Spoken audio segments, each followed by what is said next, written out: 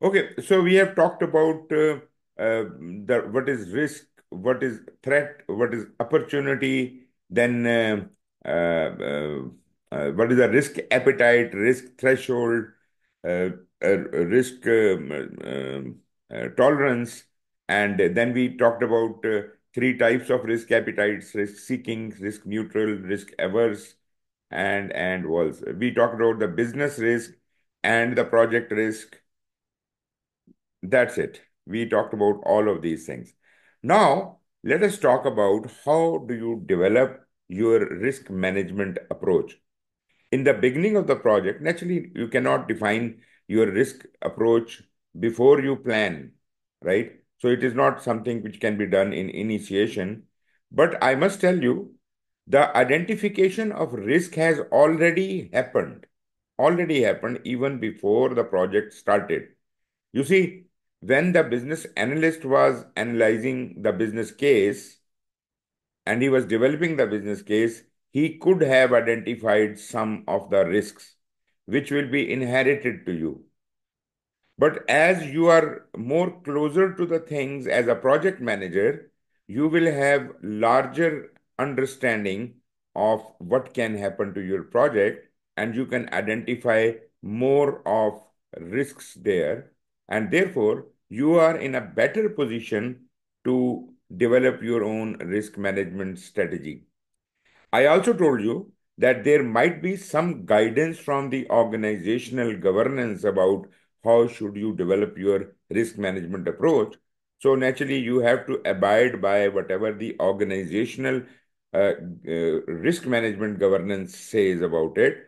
So you will respect that, but that will not be very restrictive, but that will at least draw the boundaries within which you can develop your risk management approach. Now, risk management approach is going to be a little more detailed. As I said, project manager can see more than anyone else. So you have to look at first you develop some kind of an initial strategy in the beginning, in the beginning of the planning, and actually looking at the governance guidelines and whatever risks have been identified with the business analyst or the sponsor, you will have an initial strategy in mind. But then, because risk is an uncertainty and it evolves over time, new uncertainties may arise. So you are free to, tweak your risk management strategy along the project goes. So you keep defining, you define it first, and then you keep refining until the end of the project. Same goes with the identification and processing of risk. You identify the risks as many as you can, and naturally, you could not have identified all the possible risks, which were not even possible to know at that point in time. So while the project is going on, new risks may surface, and you can identify them, you can put them in the risk register, and you can do their analysis and all on the go. Well, what are the factors in project characteristics for that identification of risk or development of a strategy? What is the size of your project? Larger the size, more riskier it might be. If the project is more complex, maybe it is not big in size, but it is more complex, there is a lot of complexity in it, then it gives rise to risk. It is a very important project. Naturally, you will be more careful about identifying even smallest of risks.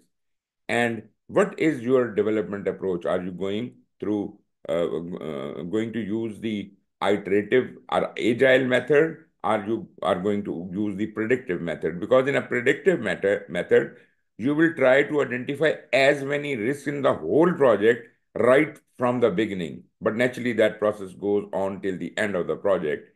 But in agile, you will only look at very high level risks while you are doing the product roadmap, and later you will only concentrate on your iteration and go in detail identification of risk and processing of risk within that iteration. You don't have to identify risks for the future, for the future iterations. Yes, of course, the outline planning, which was happening in the product backlog, when the new requirements are being added, new user stories are being added, product owner will be responsible for looking at the high level risks and adding or subtracting them from the product roadmap. I must tell you that just like the requirements of the project, product owner can add a high level risk as a user story in the product backlog, right? So risk could also be user stories. Okay, then once you have developed this strategy, naturally this strategy is going to be part of your risk management plan. A risk management plan is the key document, just like we have a schedule management plan, we have a scope management plan, requirements management plan, cost management plan. So this risk management plan is also one of the important plans. And as you understand, these management plans are not the details, but these are the specific guidelines for this project. How are we going to what are we going to do with the risk in this project? So in a risk management plan, what you could talk about, you could provide certain guidelines about naturally the strategy you have chosen, the methodology which you are using, and how are you going to identify the risks in this specific project. What will be the different roles and responsibilities of your team members or stakeholders as regard to risk management? Who will be the risk owner? Who will be the action owners? And I'll talk about those. Funding, because naturally there is money to be spent, which on the on the management of risk. So how much allocation of funding is there, like reserves and contingencies? What are generally the timings of risk, when a risk can occur, right? Naturally, you can't really say when a risk will occur, but at least you have a certain limit that this risk is during a specific activity, and this thing may not be a risk if it continues. For example, if it is raining, you probably can't construct, right? So naturally, if it is raining after the construction or before the construction, that might not be the risk, but only during the time it is raining during the activity. So there is a timing for every risk. You have to identify that. You have to put a rule on that. Risk categories. How do you categorize risk in different sections, and then try to address them accordingly? Probably we have talked about the compliance, and we said there are risks to the compliance when you are trying to comply with the organizational or environmental requirement. There are risks to that, and that is a special category of risks which are not specifically the project risk, but they are risks to the environment, they are risks to other things. They have to be also catered for. Appetite, as we have looked at, what is appetite? So we have to understand, naturally, it is not only our bosses or the customer who dictates what the risk appetite would be, but all the stakeholders, because they have got some stakes and they have interest in the project. So we have to understand their risk appetite as well. And then we have to somehow consolidate the appetite, and we have to agree on a level of risk appetite which we can take in this project. Then we have to define the probability and impact, the risk, what is the probability levels of the risk, and what are the impacts of the risk. I'll go into detail about these. And then you develop a probability and impact matrix. So that matrix design is developed during the risk management plan, although you will do all this exercise later when the risks are identified and they are analyzed and all that. What will be the reporting formats for various things to report about the risk, and how are we going to track these documents? So these are some of the details you could have in your risk management plan. Okay, this diagram, probably a similar diagram we might have seen earlier as well, but you see, we are looking at it from the risk point of view here. We have our diagram on the x-axis. We have technology. Technology is going from close to certainty to far from certainty, and requirements on the y-axis are going from close to agreement to far from agreement. Right? In the green zone, if you are in the green zone, that is usually the case with the predictive project management planning, where you know what to do, and we have almost agreement with the customer, and it is not likely to change much. So this is the matter which could easily be handled for a predictive project, and therefore this is called a simple case, and the risk is minimum in a simple environment. As we start moving towards complication in technology, and certainty in the project starts more towards uncertainty, as I mean, say, as the uncertainty increases and as the requirements become more complex, and into the area where we do not really have everything in agreement with the customer or the stakeholders, this we are getting into a complicated area, complicated zone, and such a zone can be dealt with adaptive planning or agile project management. Well, you can use on the border of the green and the golden, you can use the hybrid method as well. But when the things become even more complex, right, we are far from agreement and we are far from certainty. So that would be the area which is complex. This is a high risk area. We should be handling this with a lot of care, although we can still use adaptive planning or agile method for complex situations or complex projects, but that is a risky area, and naturally we should be aware that if things are getting more chaotic in nature, then probably even adaptive planning can't handle it. So as soon as we enter into the chaotic zone, that is fundamentally risky, that is high risk zone, and it is highly recommended that no project should be done if project is so risky. If it is far from uncertainty and far from agreement, and this is the extreme. Probably even if you are doing a project and that project enters into a chaotic zone, you should seriously consider suggesting to close down this project. This is going to be very expensive. Okay, I think it is Fatma trying to join, but it's a different name. Hello, Fatma, is it you?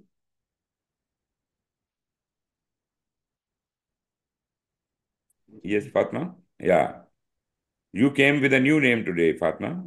Good morning. Hi. Good morning. Yeah.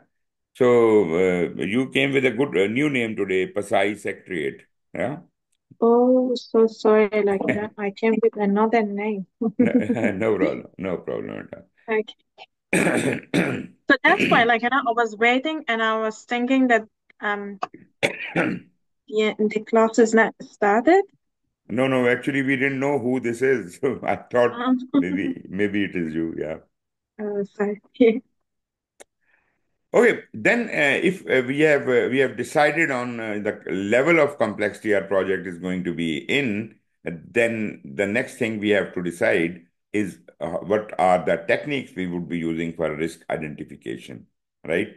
Naturally, this is going to be there in the risk management plan, and we would actually be doing this exercise after the risk management plan has been developed and created. Well, data gathering and analysis that is happening during the risk identification. And what are the various techniques we could be using? We could be using a tool which is called risk breakdown structure. It is just like a work breakdown structure or an organizational breakdown structure. It starts with something on top and then it breaks down into further level. So a risk breakdown structure is, for example, the highest level is the project risk. Project risk could be divided into, say, three, four, or five categories. So it would be broken down into these categories, and each category can further be broken down into subcategories, and then naturally under those subcategories, you could start identifying your specific risks.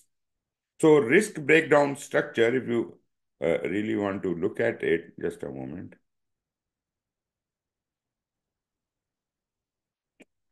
So you can see here the risk breakdown structure is a hierarchical representation of potential sources of risk.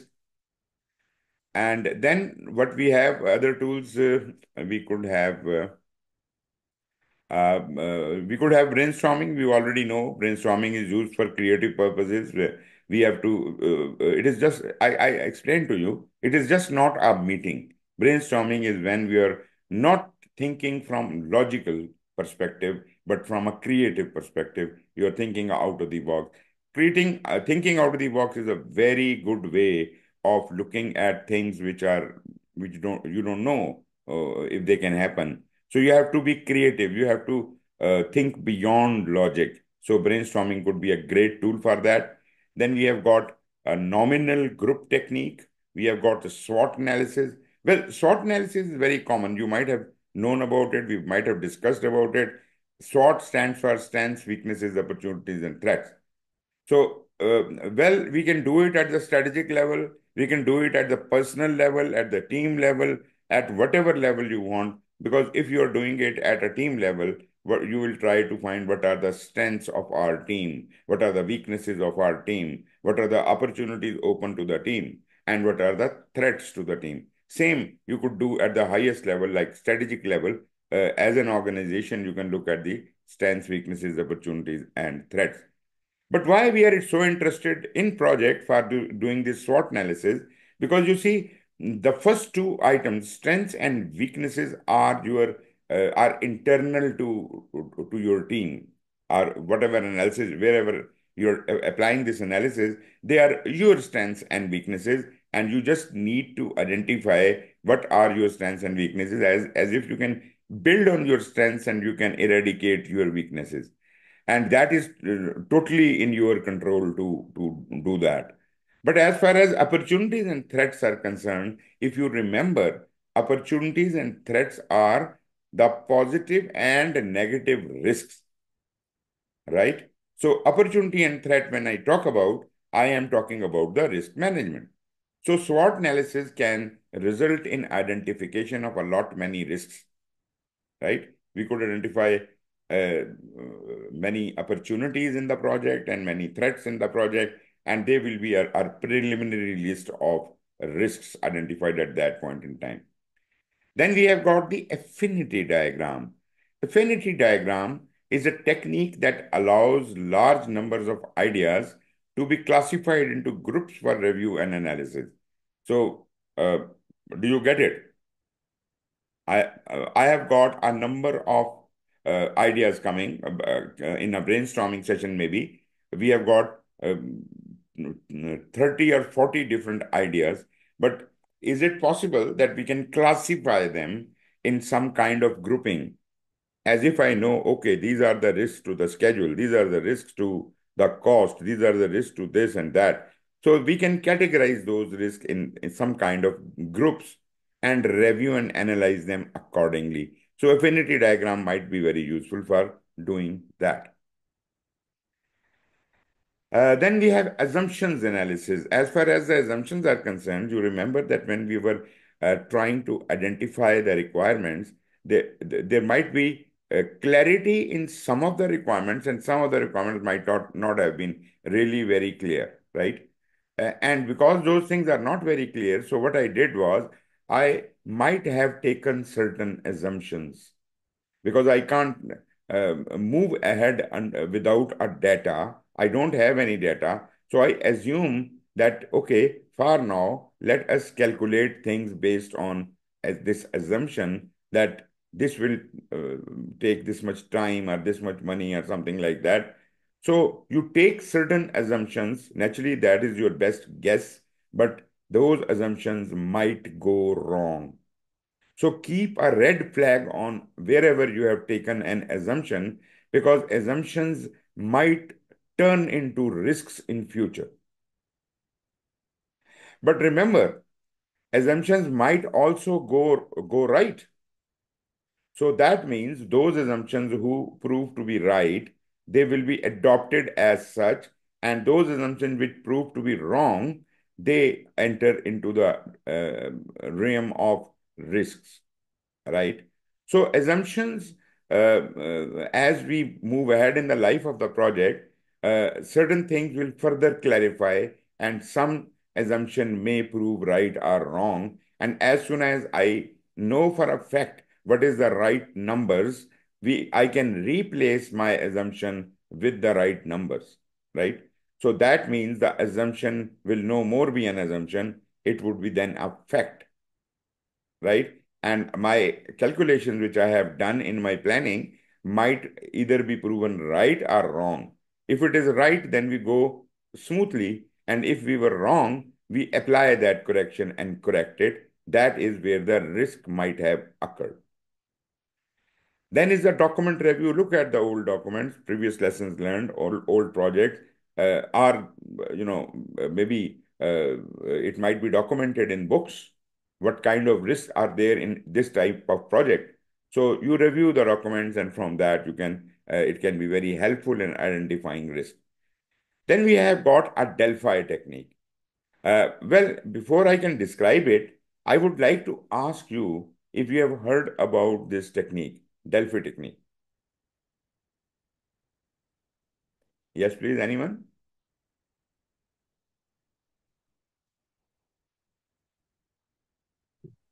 I no. No, okay. Kelvin, you don't know about Delphi technique?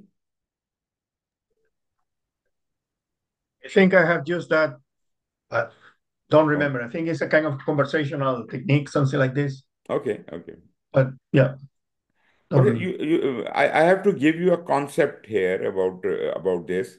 You see, when we are in a meeting or in a group discussing something, there are some people who are more knowledgeable, are more influential, right?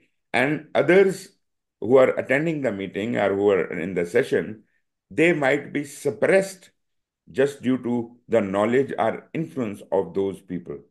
So they don't like to sound their opinion on the risk that they might look stupid. You understand my point? So they don't give their opinion, and that is a big negative because everybody is not sounding their opinion in meetings. So this technique, Delphi technique, is to eradicate that influence of more influential people on less influential people, and we try to take the opinion of everyone anonymously without telling anyone who gave this opinion. So those opinions are collected anonymously, and then they are all displayed on a whiteboard, and then everybody present in the meeting is asked to vote on which is the best idea or which give a priority to these ideas. So that way we won't miss any opinion. No opinion will be suppressed, but naturally only those ideas which are of highest priority will get the precedence. I hope you understand this. So this is called Delphi technique, although this is probably a refined form of Delphi I'm talking about. In olden days, when it was invented, it was like, we would collect the opinions through kind of email or some other means. They were not even sitting face to face, and those opinions were collected by in writing, and then they were summarized into a list, and that list was to be sent back to all of those peoples again, as if they can vote on them, right?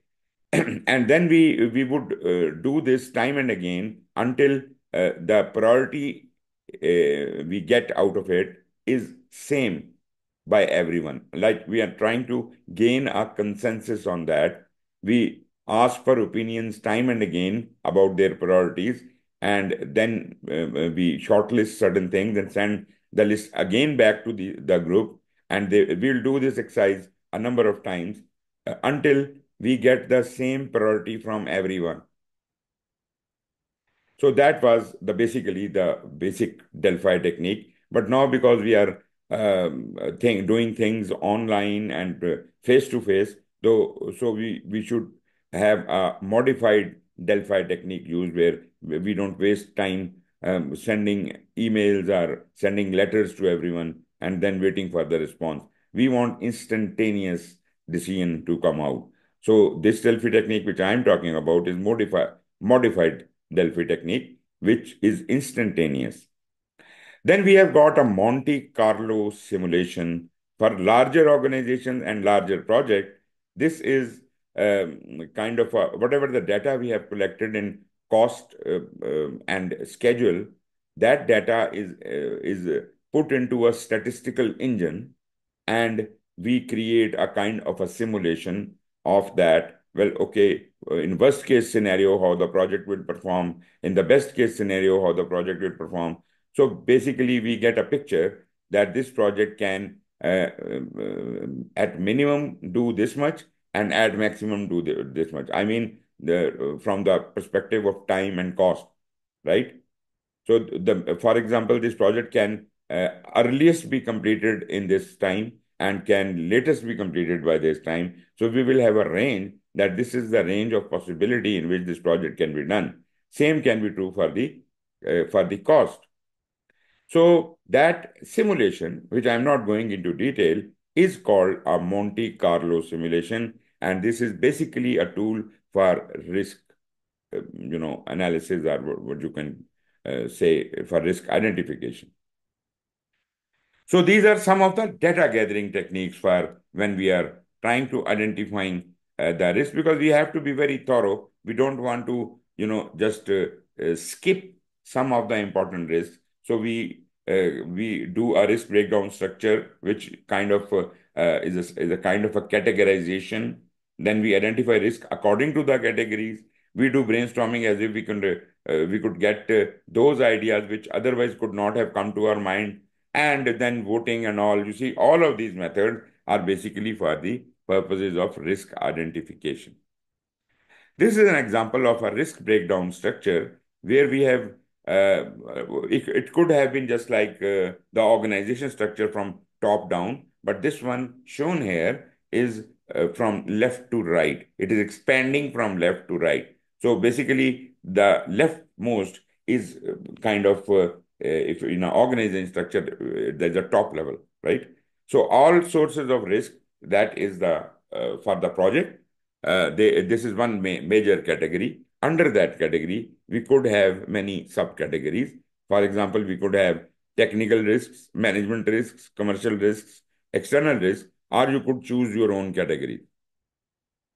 And then those categories can further be broken down into another level. For example, technical risk related to scope definition, related to requirement definition, and so on and so forth. So once you have this categorization in front of you, it would be much simpler when you are identifying the risk, because you can, in your risk identification meeting, you can ask them, okay, we will take them in a sequence. First of all, we will discuss the technical risk.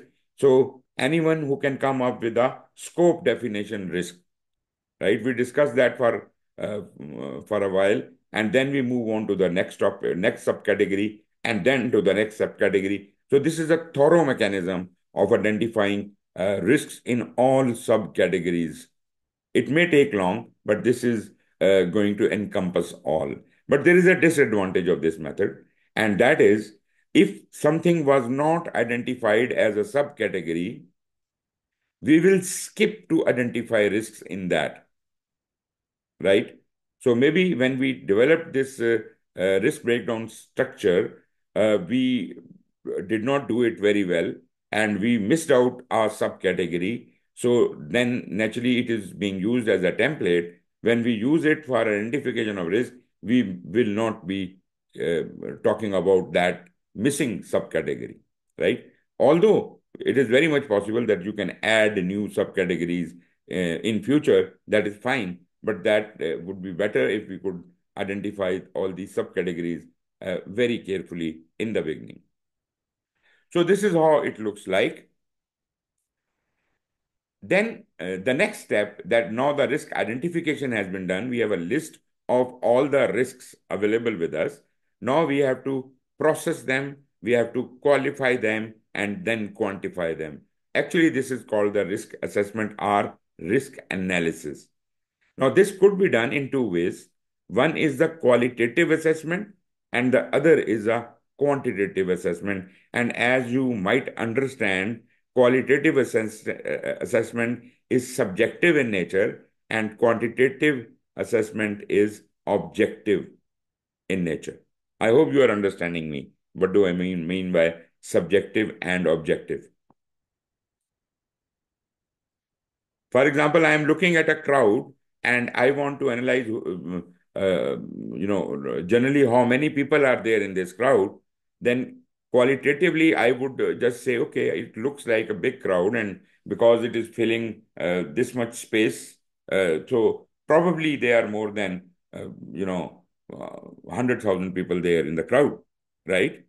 Probably, it is not, you did not count them specifically. So this is a subjective or qualitative assessment. But when you physically count them, and then you can even try to segregate them into their different age groups and things like that, that would be an objective assessment or quantitative assessment. Now, what I'm trying to get to is we don't get every risk through the quantitative assessment. Why? Every risk passes through a qualitative assessment, but not through the quantitative assessment. Only those risks which we need to understand better, then we may use the quantitative assessment. But generally, qualitative assessment might be sufficient. Why am I saying that? What do you think?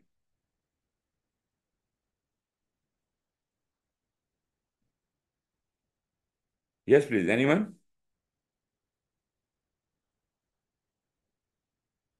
Okay, let me tell you that if the information that this crowd is approximately 100,000 is good enough for me to make my further decisions, and rather than going into the micro details of how many are male and how many are female, what is their different age groups, I don't need to know that. If I have to do the crowd management, I would rather just look at this qualitative data and I can take my decisions.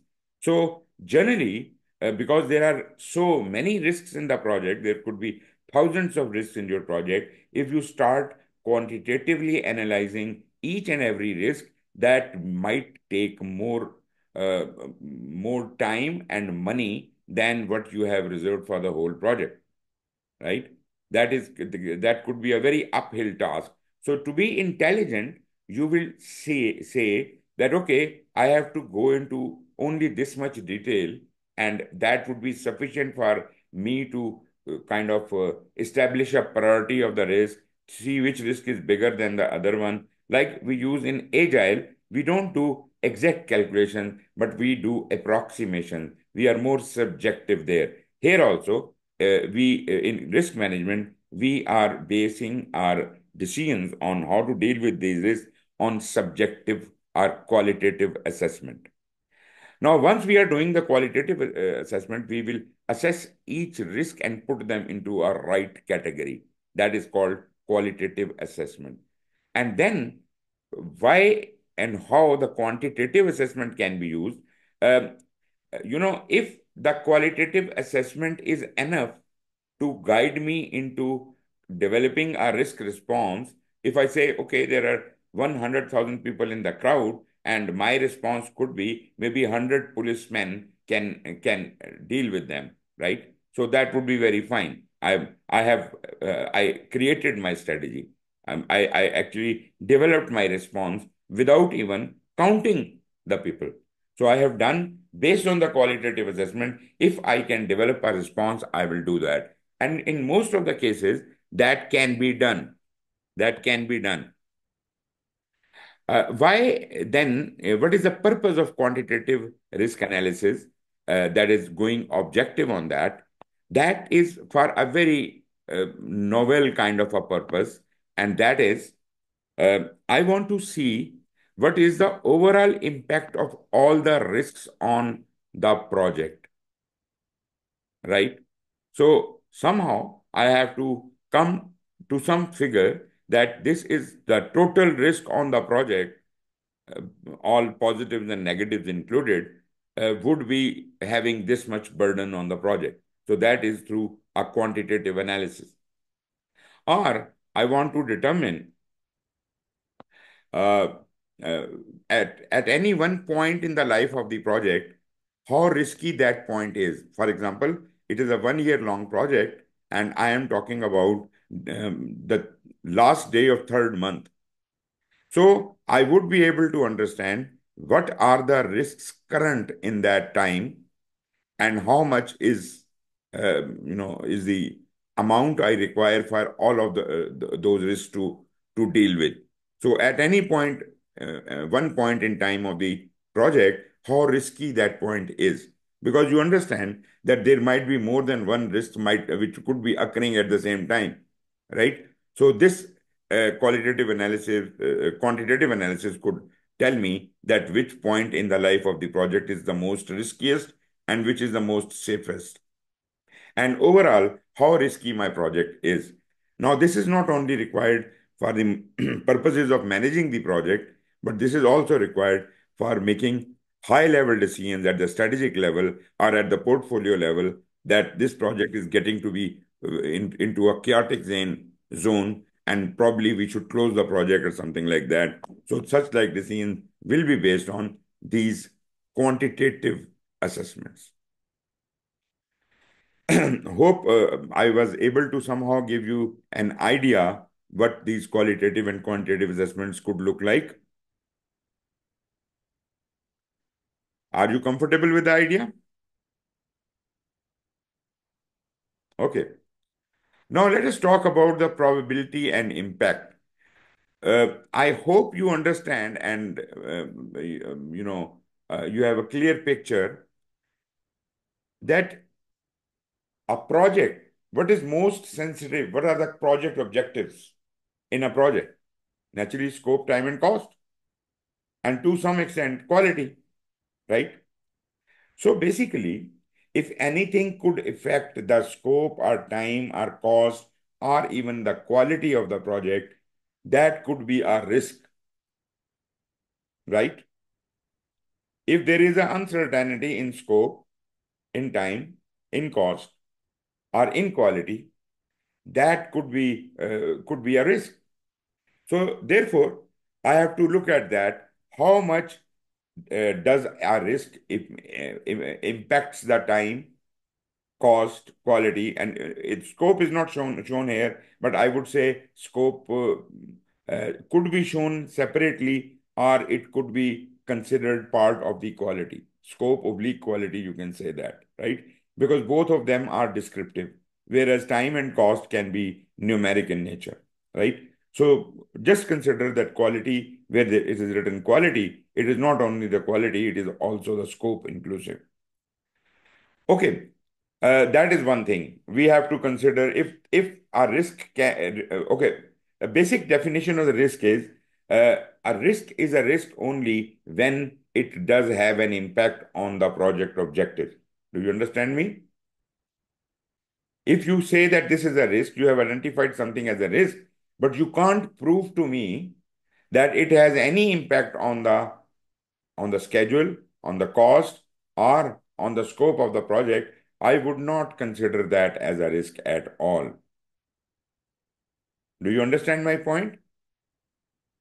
So anything which is not having any impact on scope, time, or cost, or for that matter, quality, will not be treated as a risk. Okay? So naturally, that means these are the impacts I'm having: scope, time, cost, and maybe quality. Okay, a risk is made up of two things. A risk, any risk, is made up of two things. One, how much is the possibility of this risk happening? That is called probability. And how much will be the impact or effect of this risk on the project? Now, this effect or impact on the project is in shape of project objectives. impact on the scope, impact on the time, impact on cost or quality, right? So you can say that the first column shows the probability and the remaining column collectively represents the impact,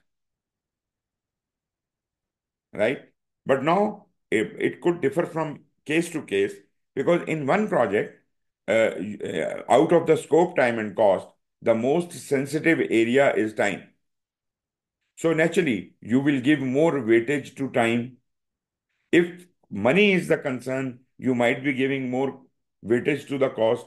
So, anyways, when you're trying to, calculate the overall impact of our risk, we have to collectively look at the scope, time, and cost and quality in whatever proportion, whichever is suited to that environment, and that would tell us that this is the impact.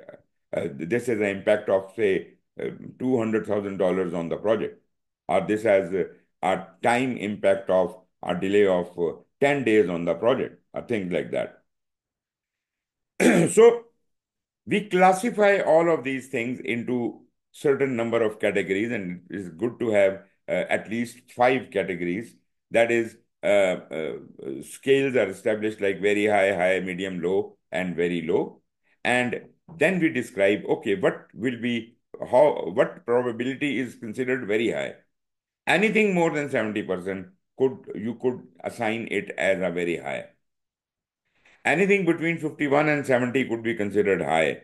31 to 50 medium, 11 to 30 low, and 1 to 10 could be considered as a very low, right? So all the risks are passing through this probability and impact thing, and we are trying to assess, or in a way, we are trying to prioritize the higher risks upwards.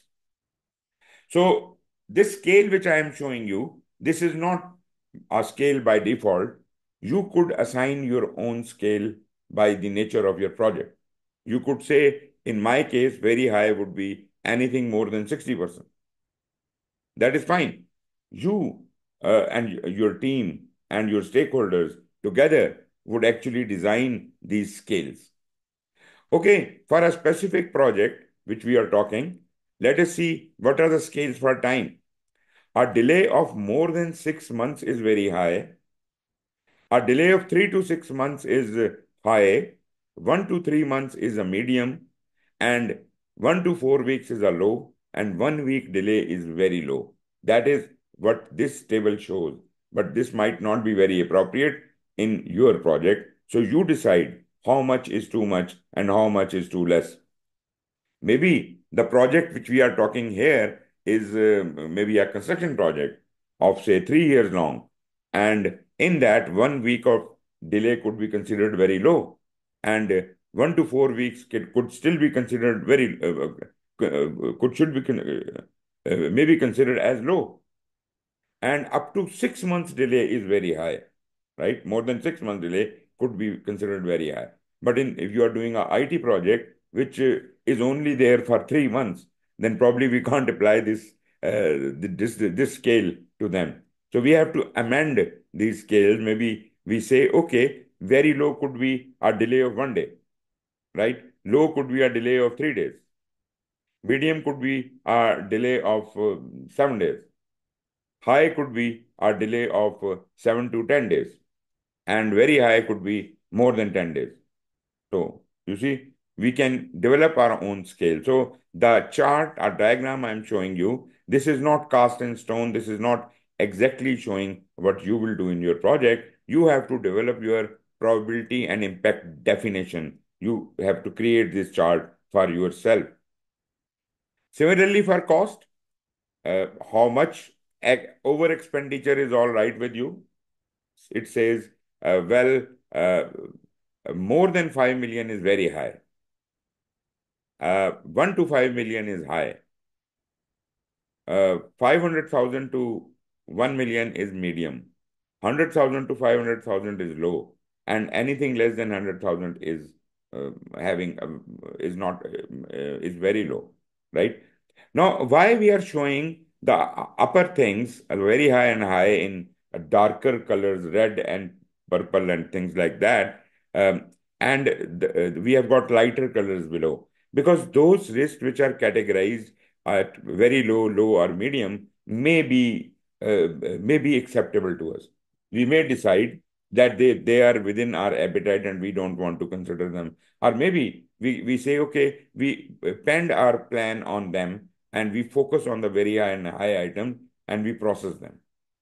Similarly, you can develop a scale for quality and scope. Like it says, very low could be minor impact on secondary functionality, and low could be minor impact on overall functionality. Medium could be some impact on key functionality, and high would be significant impact on overall functionality, and very high is very significant impact on overall functionality. So naturally, it is covering the quality as well as the scope. So you must have something like this created as if you can do the further analysis, because these scales you have established, they are going to be used in the next diagram, which is called probability and impact matrix. So draw a chart like this in which you have probability coming from top down and impact traveling from left to right. So more impact is on this side and more probability is downwards, right? And these are the five figures we had chosen. One could be very low, low, high, medium, high, very high, and similarly probability very low, low, medium, high, very high. You understand that? Now, let us consider there is a risk which was classified as on the impact scale that has been categorized as 3 are the medium, and on the, what do you call it, the other scale, on the impact scale, sorry, on the likelihood scale, it was graded as medium, and on the impact scale, which is a combination of scope, time, and everything, so scope, time, cost, the overall impact, that might have come out to be high. So 3 here and 4 here, and if you join them, simply multiply 3 by 4, 3 and 4, it is 12. This is where you stand. That risk is located in this box where it is written 12. Now you have placed that risk here. Make a pointer here, put this risk at that place. Like I can say, okay, this is the risk. Okay, what else? There is another risk which is placed like here, another risk here, another risk here, another risk here, another risk here. And we can keep putting more risks wherever they are applicable. So we can have thousands of risks in our project. So these are all the risks we have. Then we decide that, okay, maybe, if you are very sensitive about the risk, we could say, okay, anything which is medium and high would be considered a risk, and other things, I mean, they could be considered as high priority items in risk, and others could be put into a box, and we can deal with them later. For that means anything more than 7 or greater than 7 is a big risk. You understand? So purple area, red area, and the golden area, these are the areas, only these risks are considered immediate and high, right? And those risks in the yellow area, they are considered secondary and low priority, and in the green area, they are very low. They can even be accepted. Do you agree with me? So what I have done is, just by doing this qualitative analysis, I was able to prioritize all my risks on this table. I will just note down all the risks in the golden, red, and purple area. I will just take them and I will start developing my responses for them. As far as the yellow and green area risks are concerned, I will say they are too small and I'll put them in a box and I will assign a contingency amount for them. I am not going to waste a lot of my time in in developing responses for each and every one of them. Interestingly, you will observe that 80-20 rule, the Pareto law, applies here as well, right? The those risks which are well, I didn't draw it like that. Basically, I would have more points in this area. There could be a lot many risks here, much more than what we have in the red and other areas. So the basic rule is that if we can address the 20% of high priority risks, that I mean 20% categories of the high priority risk, that will take care of 80% of risks, right?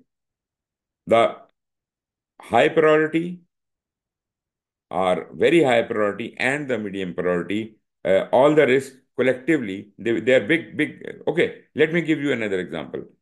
For example, there is a heap of stones in front of you, which contains varying sizes of stones, even particles and very big stones, right? This is a heap of stones, and you are asked to sort out those stones which are bigger than the size of 6 inches. How can you do that?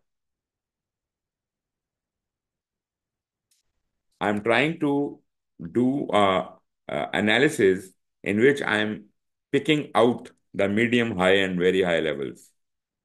So my minimum size, acceptable size is 6 inches diameter and above. How will you do that?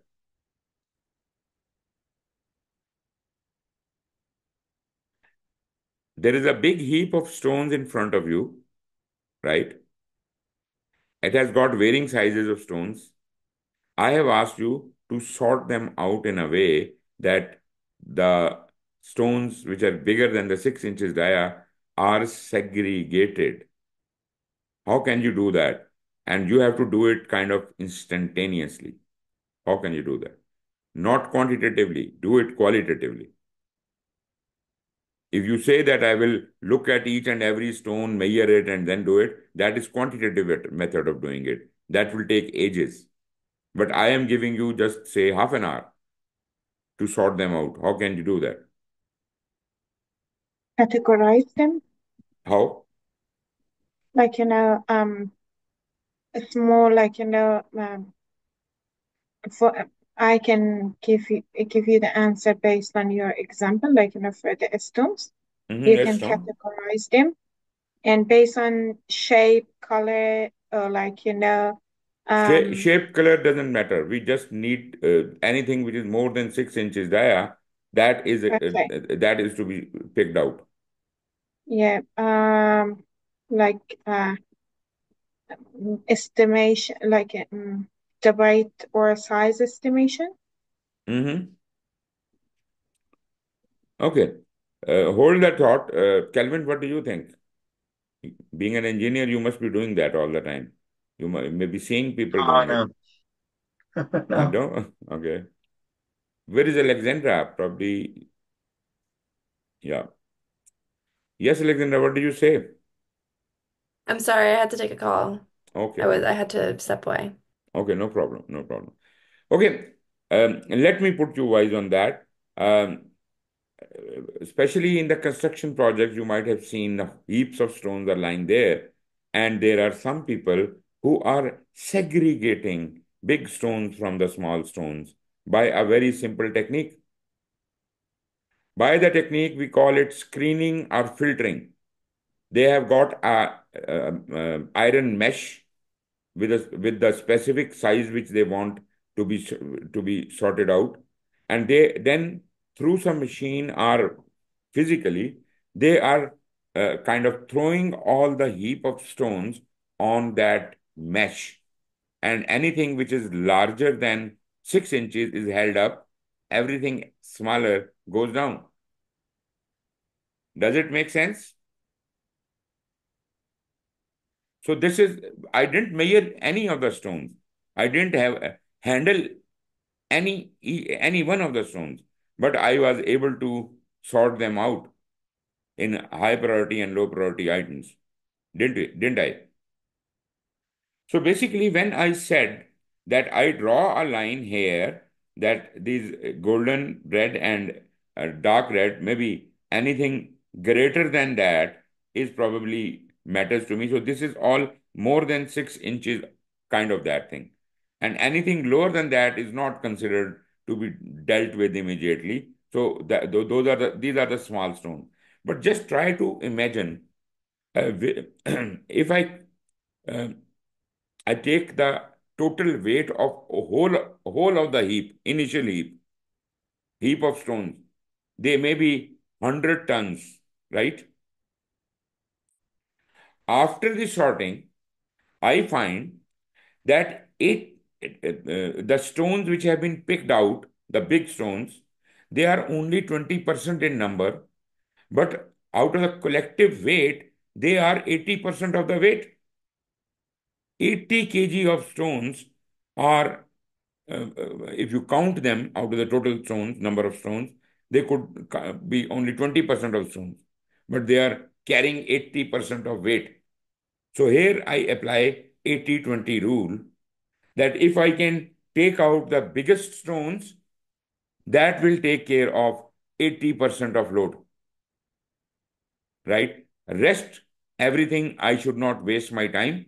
I should put those 20% stones away in a box, and according to the weight of that total box, that is 20 tons is the total weight of that, I will allocate the contingency for them. I'll not develop any response for them. I'll allocate contingency, and if any one of those occur, we will pay for it. That is okay. We have decided to accept them. Agreed? So this is the method.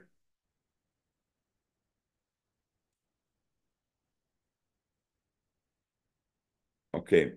Now what you can do is you can note all this information in your risk register, where you supply the name and the number for every risk and a description or name for every risk, and what is the impact of that risk and what are the impact level scores. Maybe here in impact description you can write in description what will happen if the risk is not mitigated or eliminated. Maybe a descriptive statement could be written here, and you can rate it from 1 to 5. So we gave it a rating of impact as 5. That is the overall impact of time, scope, and cost and quality, right? So that is 5 here, and the probability is 1 here, which is low, and risk score is the impact multiplied by probability. So 5 multiplied by 1 is 5. In the second case, 5 into 2, 10. In the third case, 3 into 3, 9. So that will give me a probability and impact score. And ultimately, what is going to be the trigger condition? How would we know that we have to now take action on that risk?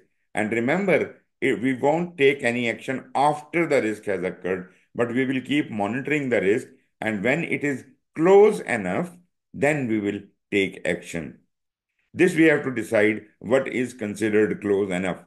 Is it, there is a bomb to blast. If Is it 1 second before the blast should I take the action, or is it at least 5 hours before the blast I should take the action?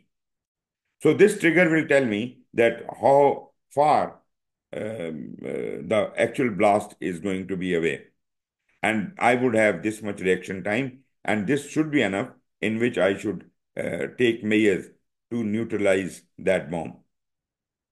So whatever your trigger condition, that could be written here, your action plan could be written here, and every risk has a risk owner. Somebody should be held responsible for every risk. So whomsoever is held responsible, that is called the risk owner. The name of that person could be written here. Another way of putting this risk list could be a simpler chart where we have got risks, probability, impact, and their overall magnitude. That is 5 into 6 is 30. Here the scale is from 1 to 10, right? You can, if you have to go set the scale from 1 to 10, that this could be something like this is the picture, right? So when you have these magnitude figures or the probability multiplied by impact figures, you can simply sort it out in a priority, like highest item on top and lowest item on below, and then you can pick out the top item, and that would help you take care of 80% of risks. Suhail, Yes, please.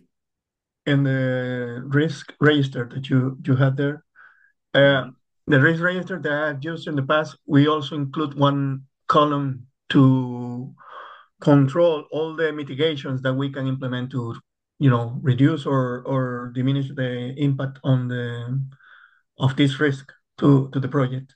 So this column that you have here, planned response, Mhm. is equivalent to that one. You put in there Yeah. all the actions, mitigation. Yeah, exactly. Right. Risk response is actually talking about all 6 different methods, like mitigation, like acceptance Any and whatever. controls that you can Yeah, implement to. Okay. exactly.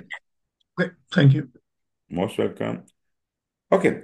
Then there is yet another tool, which is a very interesting tool, and that is we have got these tools which are for simulation purposes. Monte Carlo, I have already described to you what it looks like.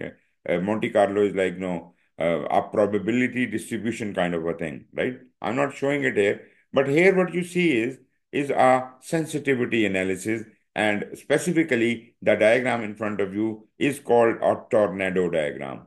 This is a sensitivity analysis, and as a result of a sensitivity analysis, we get a tornado diagram. Now, these tools are very simple. They are very easy, although they look very technical, but they are very easy. What I have done is, I said, okay, risk could be negative, risk could be positive. So, I drew a middle line like this one, and on the right hand side are the risks might be which are positive, and on the left hand side risks which are negative, right? So incidentally, in this example, we have more positive risks, I mean more opportunities than the risk, than the threats. But anyways, the biggest of them all, the largest volume of risk, whether it is negative or positive, we will plot here because it is a positive one, because it is an opportunity, and that is the largest one. We'll put it up like a bar here. Then the second, incidentally, that is also an opportunity that also goes as a bar, but it is going to be smaller than the top bar. Then we have a threat, which is negative, and therefore it will go on the other side, but that will have the bar would be like this, and this is how it is going to be drawn. So what do you see here? This diagram, does it look like a tornado to you? Right? So just a little bit of imagination is required, like let me, okay, like this is like a tornado going and the things like that, right? So this looks like a tornado. So we started calling it tornado diagram. Okay.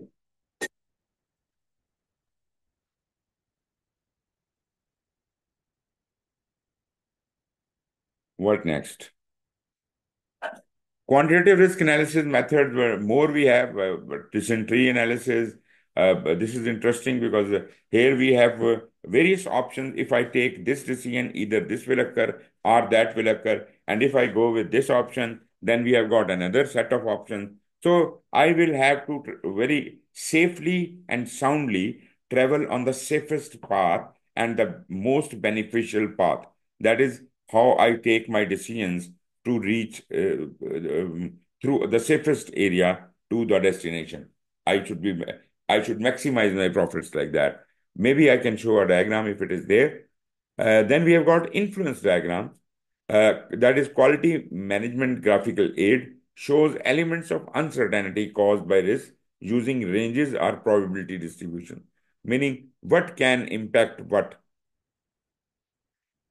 expected monetary value is kind of relevant to the decision tree. Well, in decision tree, you are just interested in the best, safest path. Whereas in expected monetary value, we actually calculate how much benefit or loss are we getting on that path. And at the end of the path, there is an amount calculated that this path has got this expected monetary value.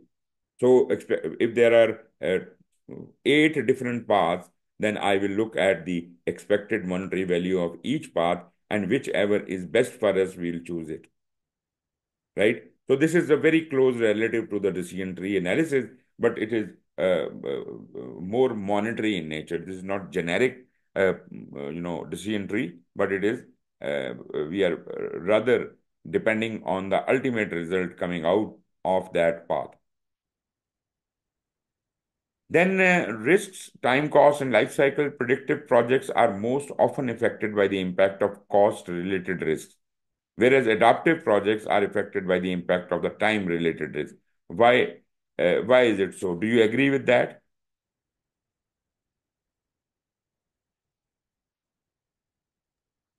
Yes. Do you agree with this statement? And what is your reason? Because any risk, Sorry, carry on. yeah, any risk can affect projects, and it's not like nothing to do either. It's adaptive or agile. Any risk, I think any risk can affect the productivity or the result of project. Like by sometimes delaying, sometimes extra cost, and sometimes not being in terms of quality. Okay. But what is so specific about predictive and adaptive projects? Predictive is where the scope is fixed and time and cost is flexible. But in an agile project, or adaptive project, we have got time and cost fixed and scope is variable. So keep that in mind to answer this question. Predictive projects are most often affected by impact of cost-related risks. Well, if they because the scope is fixed, cost and time both can damage the predictive project. But we are cost conscious in that cost is more important to you. Probably this could be right, and even time could be right there. But in adaptive project, it says they are affected by the impact of time-related risks only, not the cost-related risk. Well, because it is the requirements are changing, the user stories are being added and all. So naturally, there will be the scope is changing, and there might be more time required to spend on that. But my argument is that we have found that in agile project, we might even be able to complete the work earlier than a predictive project, because when we deliver the high value early, the client, the customer may decide to close down the project on that value. But anyways, these are my arguments about it, but this statement doesn't seem very true for me. Another question, do you think each of these typical risks is more typical of predictive or adaptive projects? Can you explain why? First, it talks delivery date slip. Where does it happen more? We have slipped the delivery date. It is a predictive or an agile project.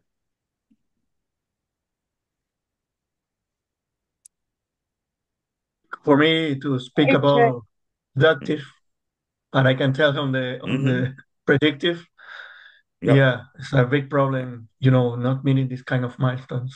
And what were you saying, Fatma? Agile, because just few minutes back you said that for adaptive it's mostly affecting the cost because it's a fixed one. No. I did not agree with that statement. Oh, okay. I did not agree with that statement because you see, Delivery date slippage is more of the concern of a predictive project. In Agile, we don't worry about date slippage because if something is not complete, we'll put it back into the product backlog. It will be done in the subsequent iterations. So we are not really concerned about the delivery date slippage, right? And stretched resources, we don't have this problem in Agile because we have fixed team members and they are going to be with us throughout. So it's not a very long team. Again, predictive. Lack of clarity. What are we talking about? Adaptive. Adaptive, because you see, we don't know all of the requirements as yet, and we have still started doing it. So things that may not be clear, but as and when we go forward, we may get this clarity. So this is the case for adaptive. Scope creep. Scope creep. Scope creep, let me define it for you. Scope creep are those changes in a project which are unofficial, which come without any due process, without any, approval, right? So scope creep is not a problem in Agile because if the requirements are changing, they are officially changing and we are doing them in our iteration. Scope creep is a traditional predictive problem. Got it? Yes. Okay. Coming over to risk responses, what you were referring to, Calvin. So risk responses should be appropriate for the significance of the risk. They should be cost effective, not, you should not be spending more than what the risk is worth. So the cost of the response should be much lesser than the impact of the risk.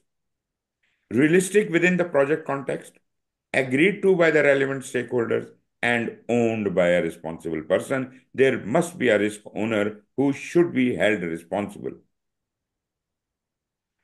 So when we are talking about risk responses, there are a few more terms we need to understand. One is, naturally we know what a risk is, and we also know what a trigger is. We also understand that all the risks have to be responded, so what the risk response is. Now, what is a secondary risk? Secondary risk is a risk resulting from a identified risk. We don't know, we could not have identified it when we identified the primary risk, but once the primary risk did occur, then we realize that there is another risk which arises out of the primary risk. Although we dealt with the primary risk, but then there is another risk lurking over our heads. That is a secondary risk. Because this is germinated out of the primary risk, therefore it is generally assumed that it is not going to be ever bigger than the primary risk. It is a smaller risk than the primary risk. But in some school of thoughts, we consider that maybe the thing which is hiding behind this mountain, the mountain behind this mountain may not be visible right now, but when you get to the top of this mountain, you will find that the other mountain is much higher than this one. So keep that possibility in mind that secondary risk can be even larger than the primary risk, but generally speaking, that will not. But that is not visible, that we don't know when we identified the primary risk, we didn't know what can happen to us. There could be a secondary risk, and what could that be? Residual risk, when you process a risk, a primary risk, when you address it, when you take some responses, take some actions to reduce that risk. Maybe that was $100,000 risk, and we took certain actions and that reduced it to $10,000. That is instrumental decrease, but at the same time, it is still a risk of $10,000. That is called the residual risk. Then we have got two more terms. One is the contingency reserve or allowance and contingency fallback plan. Let me clarify that contingency reserves is a term related to risk management, right? All the actions, all the responses you create, they are funded out of this contingency reserve or allowance. But when a risk has occurred and it has become an issue, that those issues have to be resolved, and we need money for that as well. So contingency plan caters for that. That is an alternate plan. If something bad happens, what could be the alternate route we can take towards our original destination? So to change that path, we have an alternate plan, we have a contingency plan, we have a fallback plan, and naturally that is more relevant to issues. Contingency plan is more relevant to issues, issue resolution, and contingency reserve is more relevant to the risk response planning. Got it?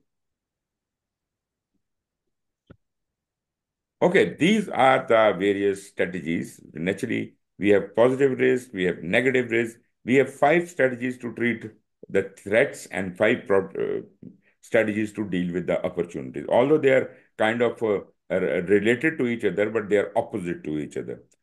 Okay, the first strategy is, if I have identified a risk, whether it was positive or negative in my project, and that risk we did identify in the project, but taking any action on that risk is too big for us, and we may have to escalate it to the next higher authority. We can't take any action on that risk. That risk is beyond our call of duty. So our first strategy in both cases would be to escalate the risk upwards. Simple.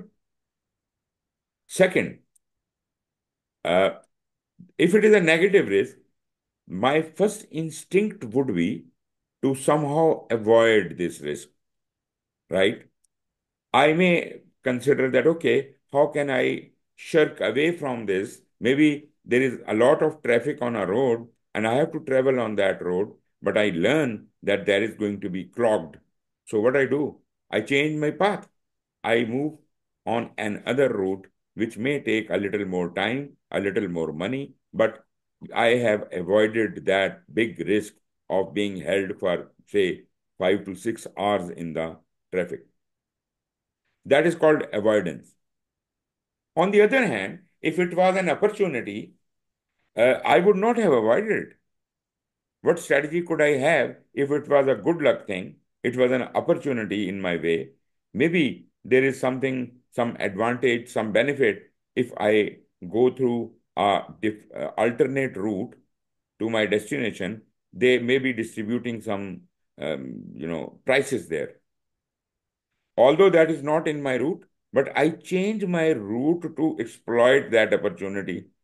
So that is the reverse of avoidance. For a negative risk, we avoid it. For a positive risk, we try to exploit it. Naturally, while we exploit, we again have to change our route.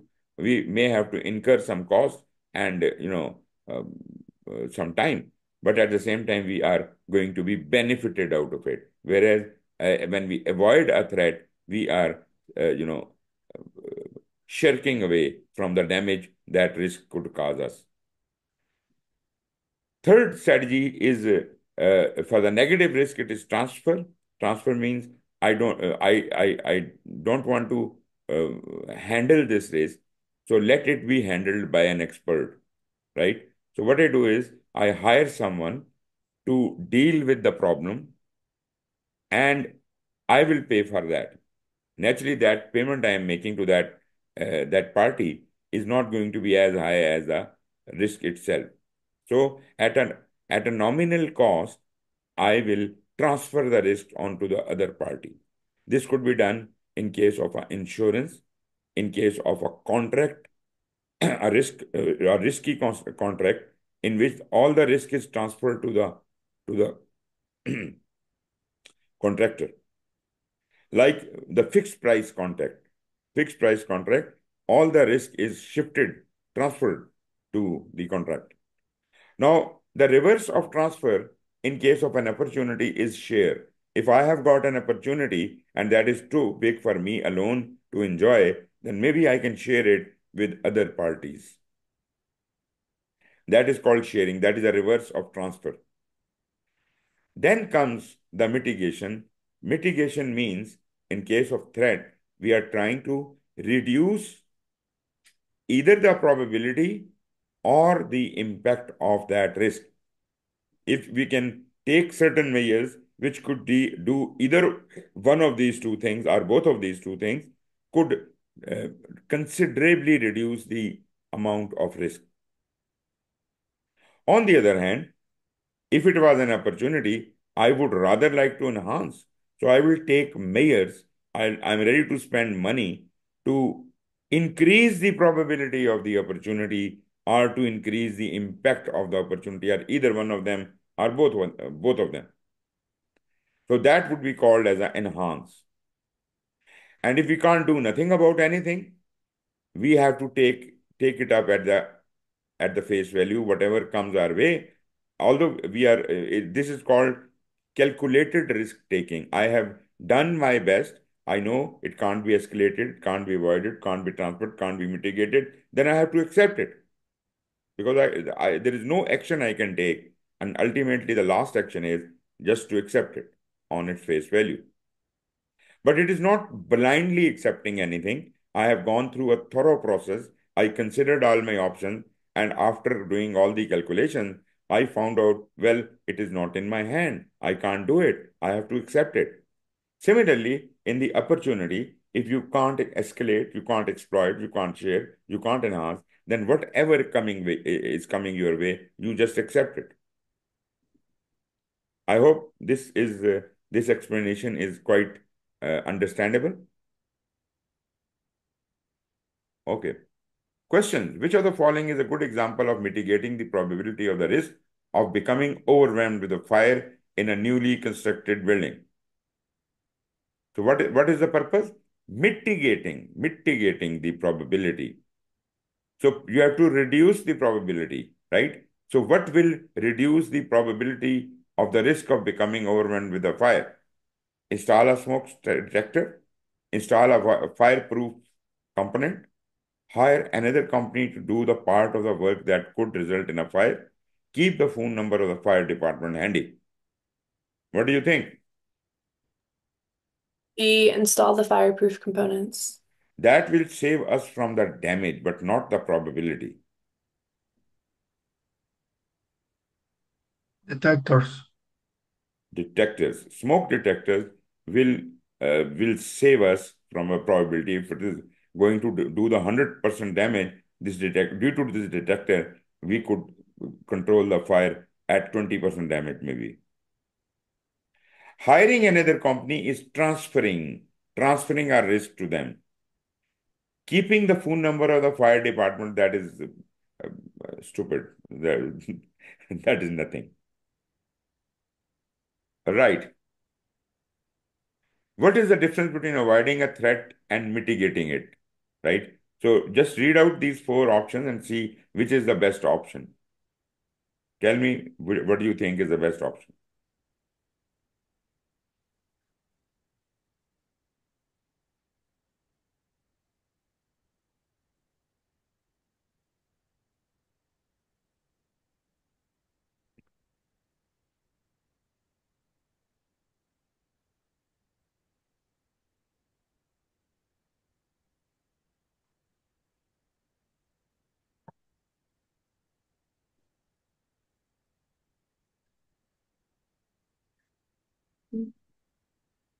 Yeah.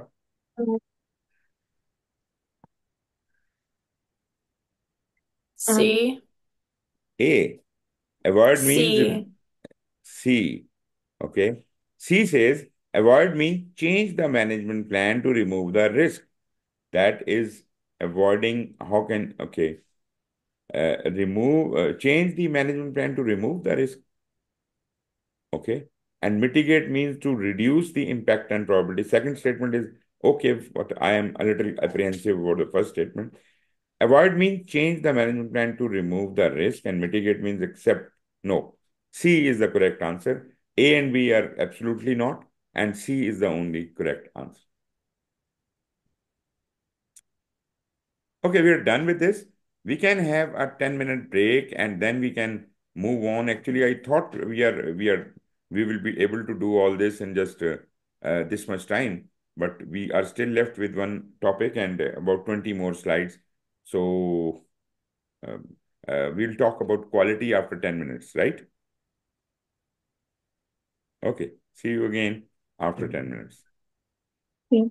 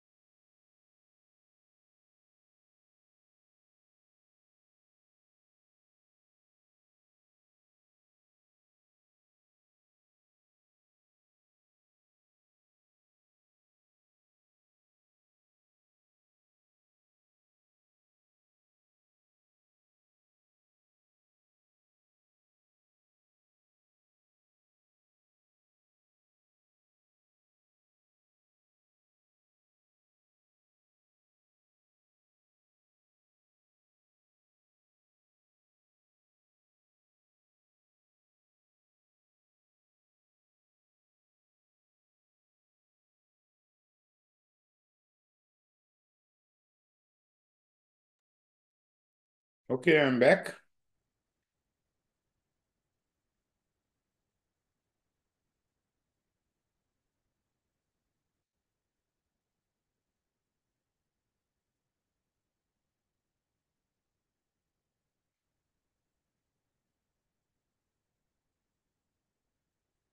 Right. So last topic of lesson 3 is quality. It's a short lesson, but we'll take the basics out of it, and this is very simple. Naturally, all of us, when we are doing project, quality is naturally a big concern for us. So we develop a quality management plan, and the basic purpose is that product we are producing out of this project must adhere to the quality standards. And actually, that is what we call the quality control, right? So we verify each and every part of the product as soon as it is produced and it is to be delivered to the customer. We have to do the quality control through inspections and it's a kind of a verification that product is going fine, and ultimately it can be handed over to the customer. There is another thing about quality. There is a quality of the process. While we are undergoing the project and we are producing the product, we are actually doing a lot of work. A lot of processes are involved, and those processes actually count towards the ultimate quality of the product. So basically, if we can look at the quality of the work, if the quality of the work or the processes is fine, then we could reduce a lot of load in quality control. We don't have to do a lot of inspections and to put a lot of load on quality control if we can have a good quality assurance. That is called quality assurance, and that could be done by regularly, auditing the work we are doing and checking whether they are doing it in the right manner. Remember, quality assurance does not mean that we are checking the product in that process. We are not at all concerned about the product. We are concerned about the process. How well are the people working? Are they following the processes or not? Right? As far as product quality is concerned, that could also be checked simultaneously, but that would be considered part of quality control, right? The degree to which a set of inherent characteristics fulfill requirements that include stakeholder expectations and user satisfaction, naturally requirement came from there. And there could be some other things that you may be bound by certain compliances with some standards or regulations, like the quality policy of the organization, ISO standards you are following. So all your project work will be complying according to those policies and standards. And the other thing about quality is that we have the element of continuous improvement. When we catch a flaw in the process or the product, we improve it, we correct it. And this keeps happening all the time. So this is a part, continuous improvement is part of quality assurance. If there is a mistake caught in the product, quality assurance people are informed that these kind of flaws are coming in the product, and they can check their processes if that could fix it, right? So you understand that quality assurance is a different work, quality control is a different work, but they contribute to each other. Quality assurance, bad quality assurance will result in more errors in quality control. And if there is we are continuously improving as a result of the quality control readings, then we could be doing the quality assurance in a more effective manner. Then we have a concept of cost of quality. Now, you see, what is the cost of quality? Cost of quality is basically about spending money on quality. How much money should we spend on quality? But then there are two categories to it. One is cost of good quality, and second is cost of poor quality. If we don't have any assurance or any mechanism of checking, and we just keep doing our work And at the end of the day, when the quality control people check and reject a lot of material, that is what is causing the internal and external failures. Look at the right-hand side. You see internal failures could include faulty product may need rework, more money required, or it could be as bad that it could be scrapped. So total damage, total loss. That is internal failure because the product has not been cleared for the customer. Customer has not seen it. So customer is not unhappy, but at least we are unhappy because we have wasted a lot of money. There is some problem. Second is external failure cost. That is when the faulty product reaches the hands of the customer. So that could result in a lot of financial damage to us. It could be liabilities imposed by the customer on us. It could be warranties invoked. Or maybe customer is so angry, they pull their business out from us. So we lose the business. So these are the negative impacts of the cost. So, but we have to pay that. We want it or we don't want it. If we don't take any measures, any proactive measures in,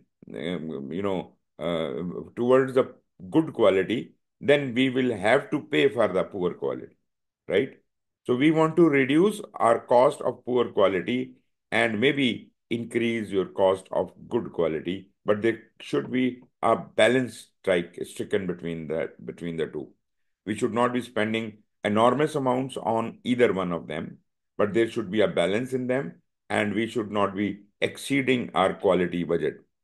Anyways, what is the cost of good quality? Naturally, it's a preventive kind of a thing where we train our people, we document our process and ensure they are being followed.